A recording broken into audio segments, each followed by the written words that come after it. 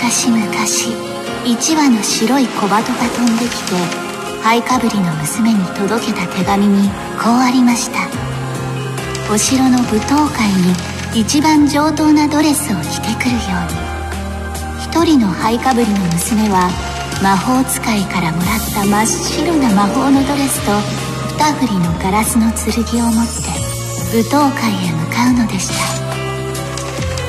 ご存知の物語と違う？でもこれが本当のお話。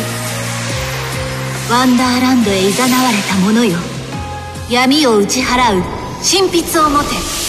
本当の舞踏会はここから？ようこそワンダーランドへ。さあ物語の始まりです。ワンダーランド